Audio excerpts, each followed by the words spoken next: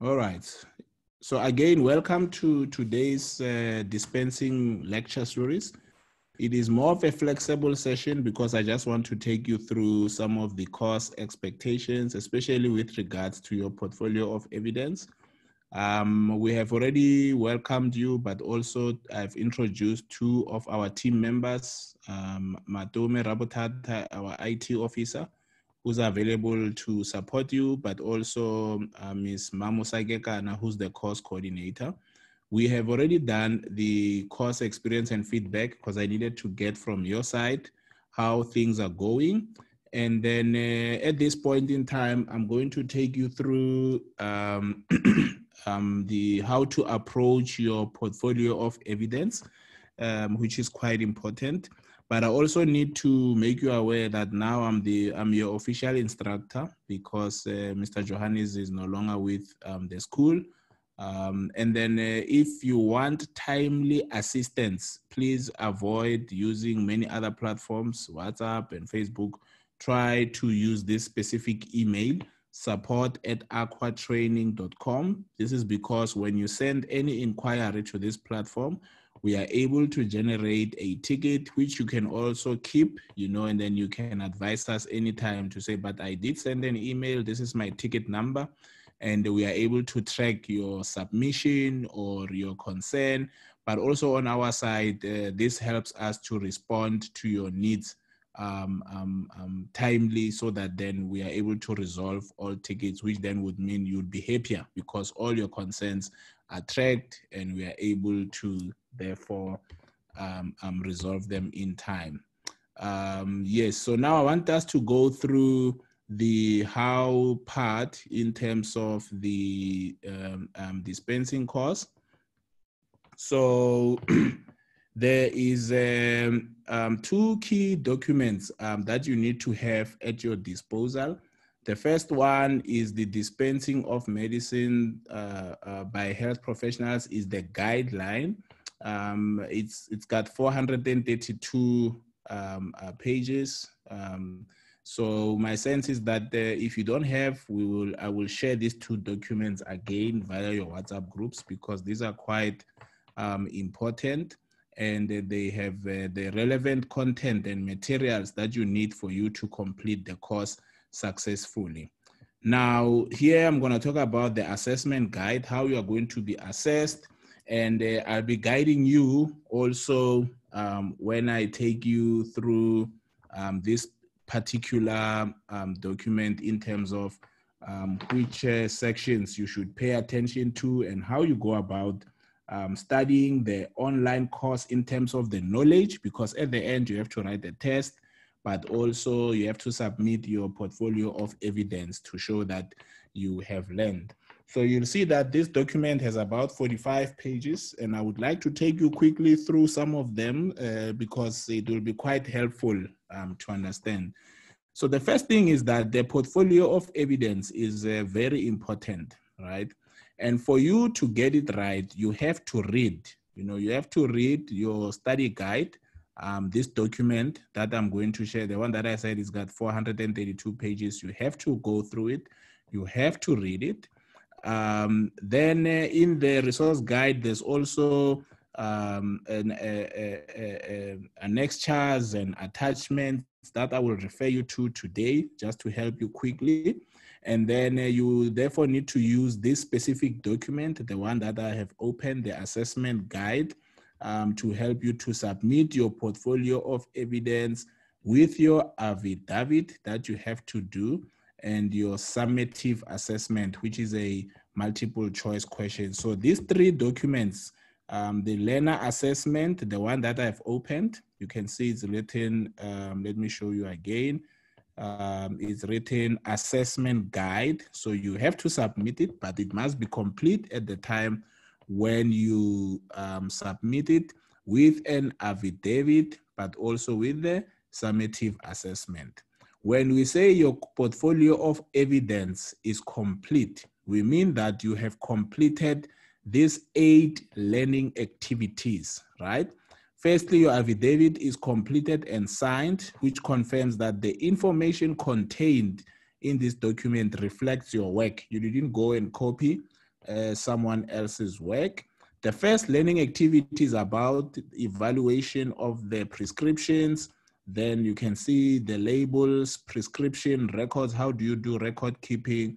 The calculations, a patient information leaflet, drug interactions, case studies that you need to review.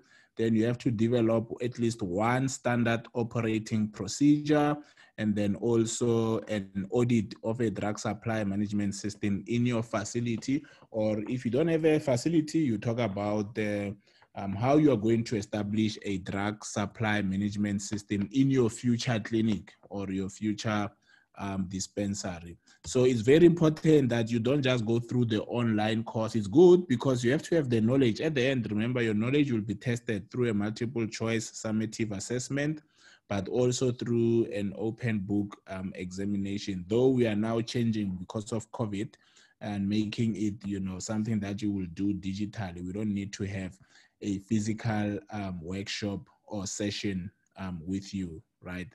So it's very important that as part of your dispensing course that you supply verification of your identity. So an ID copy must also be part of your portfolio of evidence. Also note that if you fail to complete the course in 6 months' time, you would need to re-register. And this would also include an administration fee of 500 Rand. So it's very important that you complete within the timelines.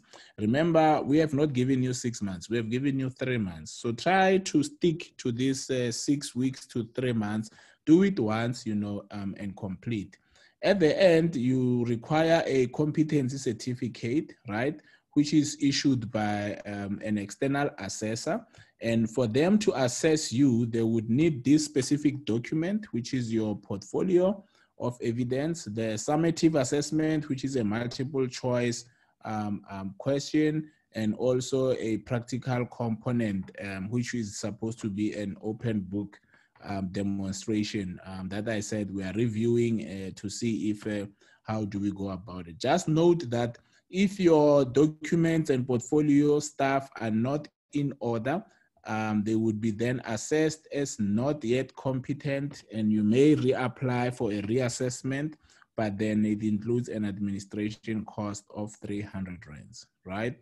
So as soon as you are assessed competent, you'll receive your certificate within 1 month, and then we take it from there. So the first part of your portfolio of evidence, remember you're a distant learner, right? So you would have to say, I, Sister Lesahomawela, with this ID number, living in Nelspruit, I declare that I'm a professional nurse or a doctor practicing at whatever address, and I'm in the process of completing this course. And then you then sign there with your SANC number. You sign, there's a witness, and then you take this document to your post office or even what you call a police station for the stamp, because you are declaring that you didn't just copy, you didn't plagiarize. Whatever you are submitting is a true reflection of your work. So that's very important. So you don't have to do this part now. You complete the whole document with attachments as needed. Then you go and do your oath to confirm that this is a true reflection of your work, right? So we leave it at that. So the portfolio of evidence, we will review it and make sure that it meets the standards before we submit it to Health Science Academy. The learning activities are set for specific circumstances that are presented to you. So we need proof, to ensure that if you are not able to complete, you tell us exactly what the issues are. So that's quite important, right? Also remember, sometimes you are assessing your own facility or where you are working, but the important thing here is to show the application of the knowledge that you have learned. Even if you are saying, well, I don't have a facility, but when I now establish my facility, this is how I'm going to do things. Then we accept that. Also note that if you are in possession of a dispensing license, it means that you are able to prescribe and dispense your own prescriptions, right? That's very important. Remember, here you are doing the required competency training. As soon as you have that certificate, you would then apply for the license with the Department of Health, which is the final issuer of such a license. However, without the training competency certificate, you won't be able to do that. So that's quite important, right? So let's look at the outcome. So the first thing is that you must be able to identify and apply ethical and legal, the laws and rules that govern the drugs. You must be able to apply them in your dispensing processes, especially as it relates to the prescription, validating the authenticity, interpreting the prescription, and ensuring that the prescription, is valid. So those are very important. And also to ensure that when you dispense or you prescribe, you take into account the socioeconomic. Some people prescribe expensive drugs to people who are poor, who can't even afford them. So we will be reviewing that as we go on. So we evaluate, outcome 2 is to evaluate a prescription and access to a patient, or even create a patient profile. So you'll be able to combine your patient with the drugs and the clinical presentation, and ensure that there's congruency, end to end in that space. We also want to ensure that you are able to dispense a prescription. So how do we evaluate a prescription, identify the different items that need to be dispensed, the management and procurement. So once you have the drugs, how do you manage them? How do you store medicines? And how do you ensure that you always have adequate supply such that you avoid stock outs? And it's very important also that you are able to provide information, you are able to advise patients and provide counseling in terms of medicines, side effects, drug-drug interactions, and importantly, issues around adherence. So that is that. So now coming to the portfolio of evidence, right? The first one talks about evaluation of prescription. So you have to read this document because it says, after this is a learning activity, it means you have to learn. It's not just about doing the activity. Once we say you have completed this learning activity, you must be able to evaluate a prescription, whether in terms of whether that prescription, is it legal? Was it prescribed by a legal person authorized to prescribe? Is it valid in terms of the date? Is it authentic? Does it meet all the requirements, the address, the date, the credentials of the prescriber? And is it appropriate for the patient who's in front of you in terms of the drug choice, the dose, and the frequency? So that's quite important. And you can see here, you are already referred to pages 4.5.3, in the study unit, which I've just showed you. And I'm still going to show you additional pages from that specific document. So it's quite important. So at the end of each prescription, you're required to rewrite it as though you are the prescriber to meet the requirements of the legality, current date, right? This is very important. Otherwise, you won't pass. So if there's a prescription you have to rewrite, you are going to rewrite it now as if it is being prescribed by you currently. So you write today's date, you make sure that whatever issues were incorrect with the script that was shared to you in the portfolio of evidence, you correct it. Because if there are still gaps in the prescription you are going to re-prescribe, you won't be able to pass that specific section. So that's quite important to note. So this is prescription 1. So you read this prescription is by, they're prescribing for Mr. J. Bean. You can see there's no date there, Dr. whoever. I'm not sure whether this practice number here is valid. The address is not clear, so you're gonna have to review, all these issues around this script.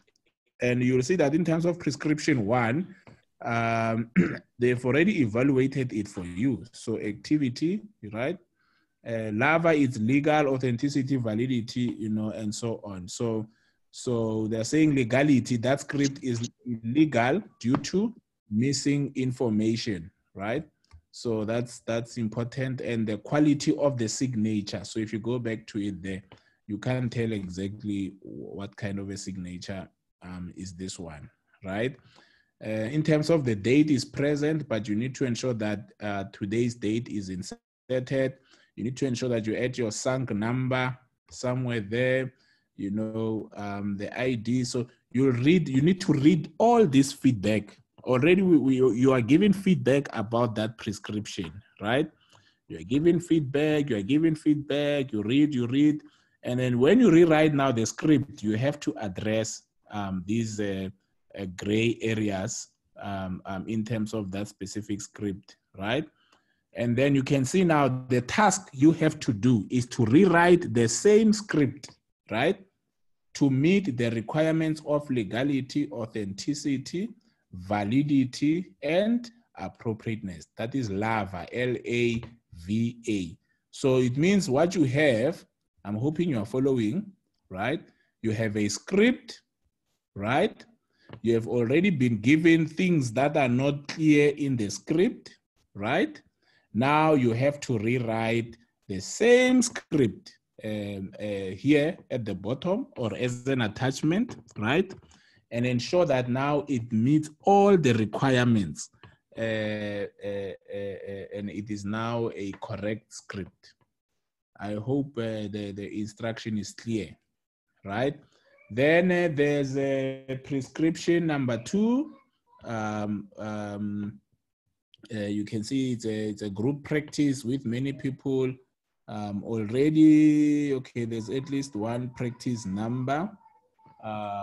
There's at least one practice number and so on. So there's the prescription. I don't know if you can see Cefadane. I think it's an antibiotic with some probiotic there. I don't want to give you answers, you know. So you'll go through it. So here there's a activity for you. So read the activity. It says, draw a line through the incorrect weight from the 2 shaded weights. So you can see in terms of legality, is this prescription legal or illegal? So the incorrect one, you must just cross a line. You must just cross a line on it there so that you are only left with the correct one. Is the date present or absent? So you have to check it there. Was there a date?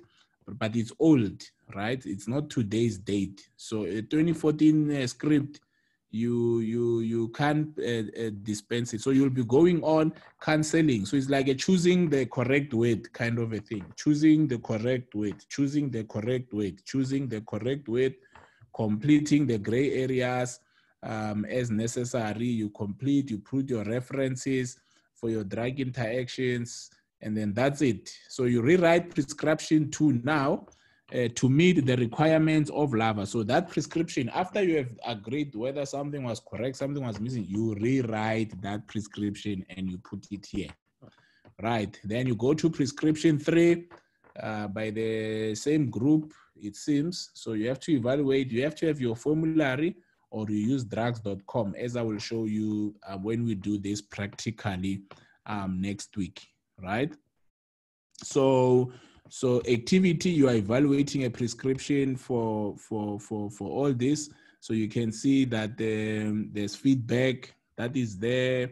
Authenticity, you've got feedback. So you read, that is not valid. And there's also issues around the dosing and the higher code drugs. Remember, there's and so on. So you read. When you are done, then you rewrite prescription 3 as a correct prescription. So you evaluate that prescription, then you rewrite it. The one that you rewrite has to be correct. So that is the trick, right? And then if I was then to show you, to say, fine, also before you evaluate, you know, your prescription, there are specific pages in your guideline that you would have to go through. For example, on your resource guide, which is there on the platform, but I will still share it with you. If you go to page 30, I'm hoping you're writing down, but I'll share with you the pages also later. If you go to page 30, let me see, yes, page 30. Yes, you can see legal requirements for prescriptions, right? So they'll tell you it must have a name, the qualifications, the practice number. This is page 30, the name and address of the patient, the approved name of the drug that's being prescribed, the dosage form, you know, is it the syrup, solution, tablet, injection, age and sex of the patient. If they only wrote Dr. Mawela, it's not sufficient. You have to say 38 years old male, and then with the names, you know, and so on. So you have to read. That's where it comes now. That's why the on e-learning component, it's forcing you to read the content so that you can then do the specific learning activity, as I have showed you in terms of learning activity 1, right? If we go to page 137, I think I'm typing on a wrong document. So on the guide, the where you have to read, right? 137. Let me see if it's, yeah, if you go to again, you know, it's got additional information around identification of the patient and the prescriber. So these are requirements, you know. So there's additional information to say, is she pregnant? That needs to be noted. Allergies need to be noted. Chronic diseases, you know, because some drugs are not allowed when people are taking other things. And then you can see is the details now of the establishment of the legality and authenticity, the LAVA, LAVA of a prescription. So if you understand, when we assess legality, what are we talking about? The date of issue, the address, approved name. When we assess authenticity, is it a reliable, trustworthy, you know, prescription? Is it valid in terms of, remember, most prescriptions are valid for 30 days. So if the date is too old, it's not valid, and appropriateness, right? So you have to read these pages. For you to be able to do learning activity 1, you have to read page 137 to 140 also, and then you should be okay, right? So that is quite key. I'm hoping you are following. So if you look at learning activity, I want to go the dispensing labels, right? Dispensing labels. So let's go to page, on the guide again, we go to page 33, right? Come on, my book doesn't want to go to page 33. 33, go. Yes. So you see now, labeling of medicines is on page 33. Write it down. See, today you are getting a crash course. Ne? So there it is, labeling of medicines. So it tells you the requirements for labeling, you know, just at a high level, that there are specific requirements for labeling of medicines. And then you might need to go to study unit number 4 for you to learn more about the labeling of medicines. And that specific page is page 141. Write it down, labeling of medicines, page 141. Aibo. I think 141, yes. Yeah, so there's your page 141, preparation of labels. So labeling, so what is a good labeling? A labeling must have the name of the drug, the approved name, the name of the whose treatment is sold, the directions regarding how to take it. Remember, the box is not part of the label, so you have to do your own label to get it right? So you go to page 141 before you do exercise learning activity number 2. So guidelines for labeling of medicines, make sure that the information is accurate, it's legible, it can be written nicely, intelligible, the information is simple, it's, you know, people can understand it, it's not confusing, and it is also adequate and relevant. All right. But let's look at what that learning activity requires. It says, once you complete this, you must be able to prepare a dispensing label and demonstrate your understandings why you should also document special warnings. So if you are prescribing a drug, that can cause a hypersensitivity reaction. You have to put it there as a warning, right? So that's very key. So the activity is prepare labels for prescription 3 items and attach below. So you go to that prescription 3. Do you remember prescription 3? This is prescription 3. Let me take you to prescription 3. The last prescription we saw.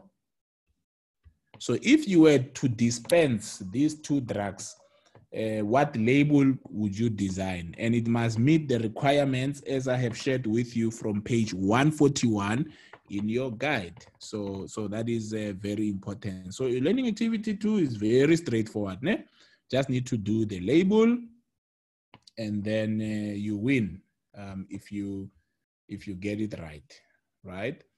And then learning activity 3 now is prescription records. Now these are documents that are used to document your prescription, like your prescription chart itself.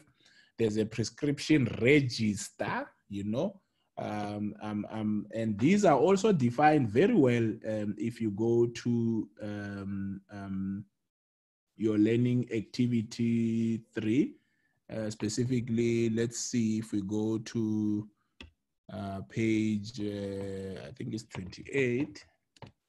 Yeah, record keeping. So the legislation states that certain records must be kept. It is important to know what records are. So which records must be kept when you prescribe and how to keep them. So record keeping of Schedule 1 medicines, the legislation does not specify. So if it's a Schedule 1 drug, you know, it's neither here nor there.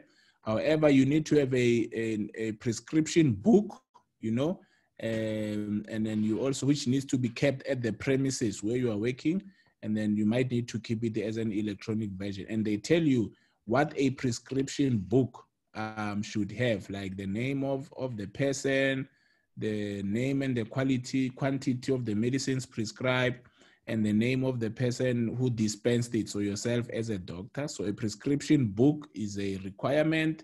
So you then read about it, the reference numbers and all that. A Schedule 6 register, right, is a legislated register that must be there. Just also note that records must be kept for up to 5 years, sometimes even more, right, especially for Schedule 6 medicine. So then you need to be able to identify which drugs are Schedule 6, and then how do you manage that register? It must also have the quantities. You can see it in weights. So you need to read. It says the quantity in weights and figures, not just to say it's 6 dispensed. You must write it SIX tablets dispensed to who, when, because these are drugs that are likely to be abused by people. So it's very important that you pay attention to such.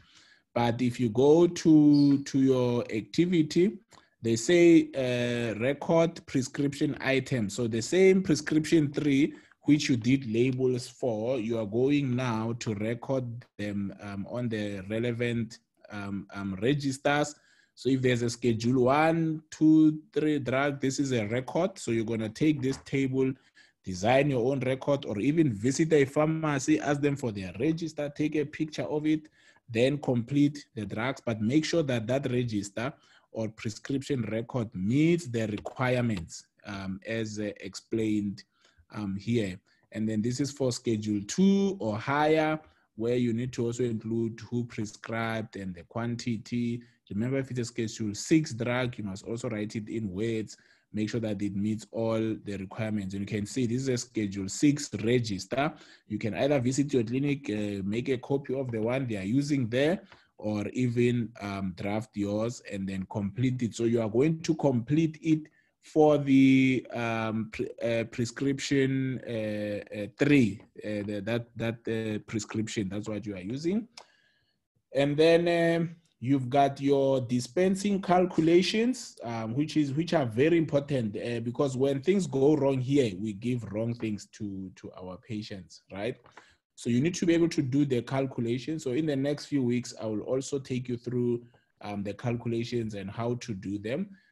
But if you go to, if in terms of calculations, you go to page 133, right? The essential drug dosage calculation, section 4.4.1. Before you do that exercise, you need to read and read the examples that you need to try and emulate. Like, don't just copy. You know, maths, you must practice. Ne? And we are South Africans, most of us, and you know, in South Africa, we have a maths problem. So you can't cram mathematics. So you've got a lot of examples with answers. So you're going to try and do all those calculations. As soon as you are done with the calculations, you go to this section, and then they tell you that you have to give this child an inhalant and do it and convert and so on. Yeah. So they are asking you a question there. How many inhalers should be dispensed if it's a 60 days? So how many? So you have to look at, well, you know, yeah, I don't want to go into the details, but the answer is there in that page number that I've showed you on page 133. I'm hoping you have noted that. So you do that, you do the second one, and then you pass like that. Then section learning activity 5, remember there are 8, so there's 3 more to go. I'm hoping we can finish shortly. It's about the patient information leaflet and how different is it from the package insert. And you ask, you know, it's just a very basic question. You have been provided with these 2 answer the following questions. In your opinion, the 2 documents, a patient, insert, a package insert, so that paper that you find which comes with the medicines, versus a patient information leaflet. What are the differences between the 2? You know, and why, and which one would really promote patient adherence? Is it both? Is it that package insert, or is it something that you use as an IEC material for the patient? And you can see here they've given you a patient information leaflet, and you can see the language is very simple. It's got the pictures and demonstrations, you know, to tell patients how to use the medicine. Then you've got a package insert. Ne? You can see it's written for doctors. It's got all these percentages and yeah. So, you know, so what do you think is the difference between the 2, and which of these 2 is likely to improve adherence? And I don't want to give you an answer, but I think already you should know it. So if you go to page 185, page 185 there, you will see, let's see if I have it right. Yes, why am I not seeing what I'm looking for? What is this one? Providing instructions. So how do you counsel your patients? Let's go to, yes, patient information leaflets, right? So you read and read, you know, what is it and what makes it better, you know, compared to a package insert. I think the differences are hidden there, you know, so I don't want to give you the answers, but it's for you to then go through it again.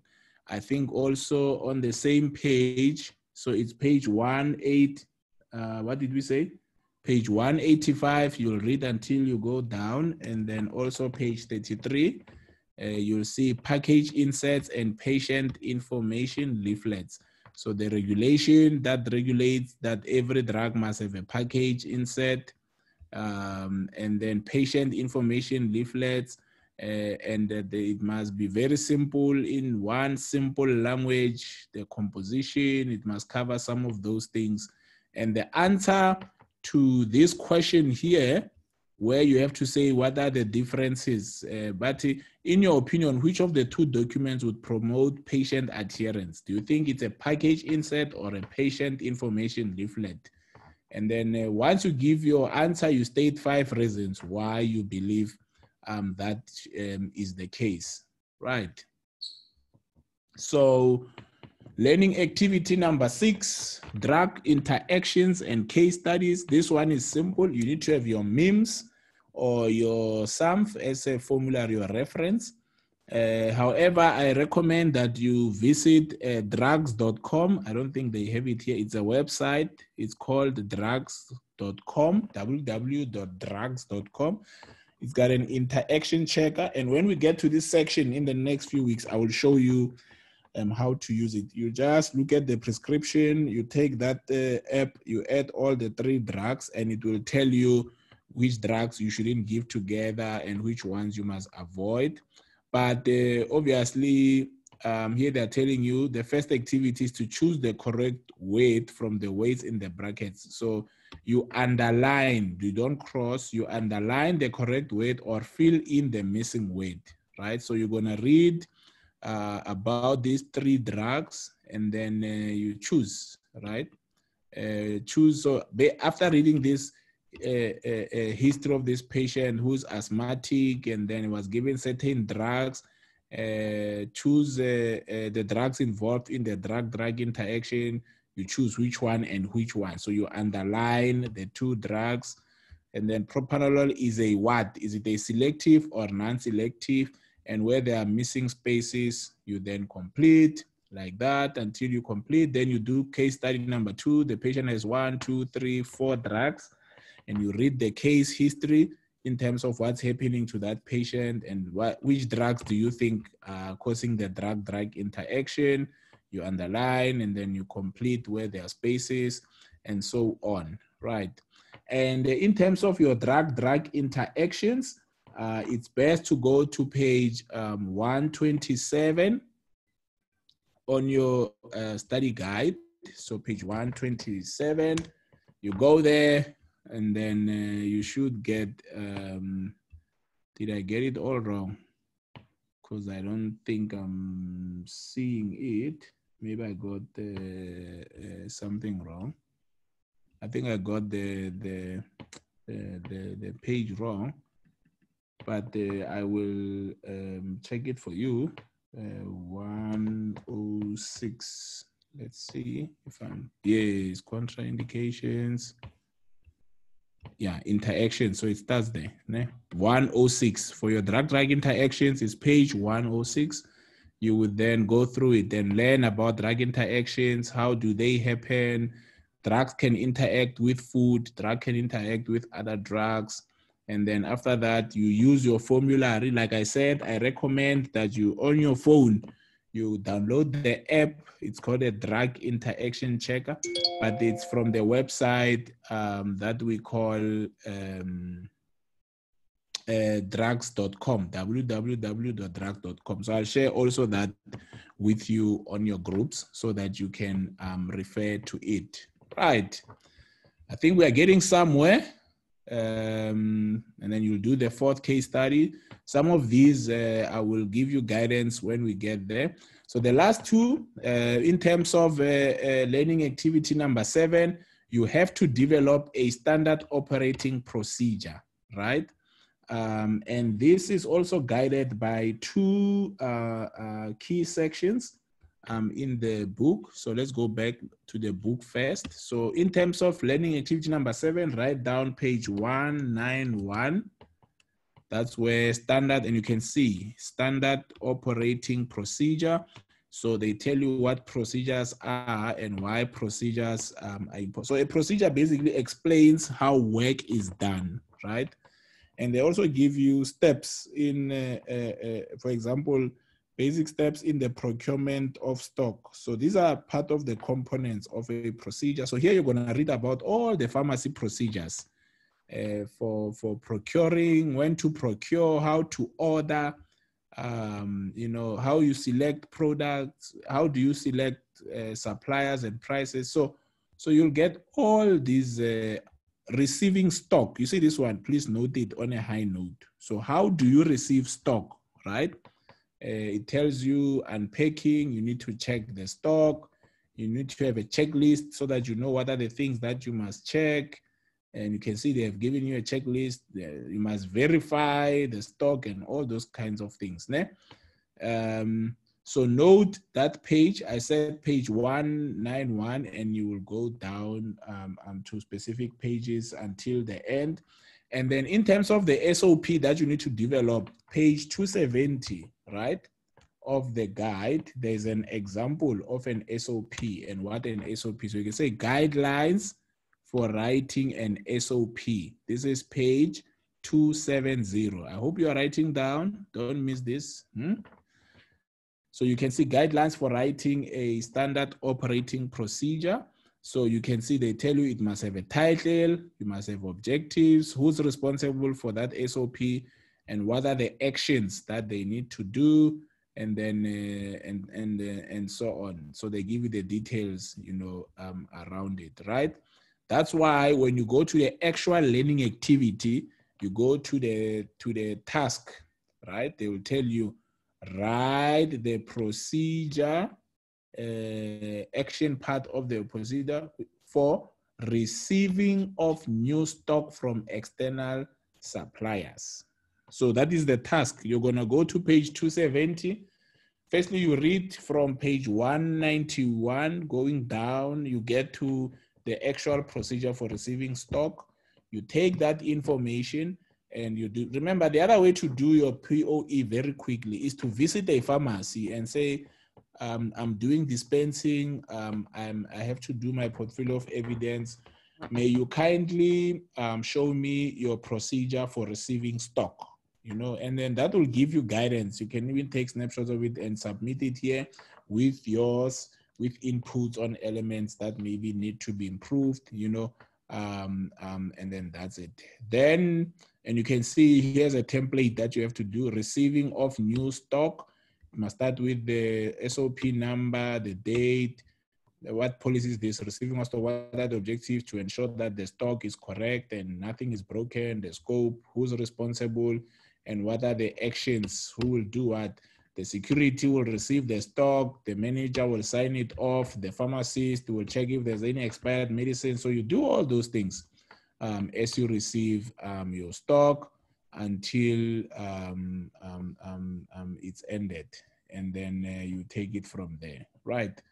So these are quite smart. Then you do your last learning activity. This one, what you need to do is to read the section, the last section of the manual, which is where I was at. So it's all the pages from page 190 to 220. So if you go to page 190, this is your medicine supply management, right?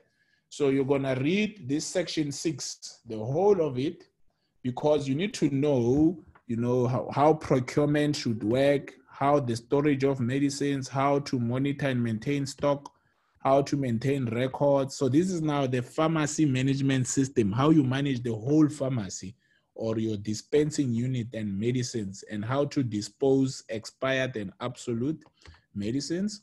Once you have read that, I said there page 190 to 220, then there's an audit tool.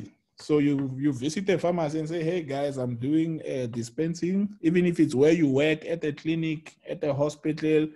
If you are not working anywhere and you have no access, then you can approach it with your future clinic. And then on your comments, you'll be talking about how you are going to ensure that your clinic is going to meet this requirement. So this is just an audit to say, in this pharmacy, yes, they have this. No, they don't have, and I think they must improve this. Yes, they have, but it's partial, and I think they must have an SOP on 1, 2, 3. So each section of that quality management system, it's an audit. Yes, no, it's a tick sheet. Yes, no, yes, no, yes, no. And I tell you what, once you are done with this, you are done with your portfolio of evidence. You now need to complete your summative multiple choice question. You submit them. If everything is in order, we book you for the final open book practical. It's actually a small test. And then that would be all. You pass, and then you get your dispensing competency certificate. And then by God's grace, you know, you pass, and then you are happy. And we are also quite happy. Right. Thank you very much for listening. I hope you enjoyed this session.